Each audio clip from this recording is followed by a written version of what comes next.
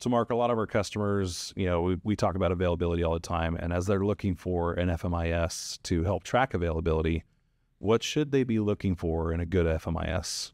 Yeah. Well, first and foremost, the FMIS should actually have a metric for tracking availability, right? I think that's the key piece. And I think then the next step from there is you should be able to drill down into that availability, right? So let's say you don't have good availability, can I identify, is it a particular subset of assets, right? A type of assets? Is it a particular department that has low availability? Is it a particular region where we exist where that has this low availability, so that you can start to figure out, kind of what's going on, right? As part of that, you want the status of those vehicles to be robust enough to know where things are at in their various stages of workflow.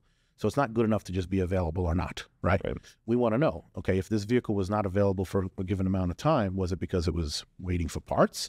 Was it waiting for a bay? Was it waiting for a technician? Was it at the vendor? What was the reason that it was not available, essentially, right? So that you can kind of identify, where those pain points are, where are we having the blockage here, and hopefully try to do something about it, right? And with that, are my technicians hitting my SRT times, right? Because if they're down and they're not, maybe they need additional training. But again, you essentially can kind of drill down into these various KPIs and metrics to identify not only do I have this availability issue, but what's the root cause of it? Yeah, exactly, right. And I think a good one will also give you trend analysis, so you can see your availability over time. Right. You mentioned reason analysis, so I can see what are the reasons for my downtime and my lack of availability. Right.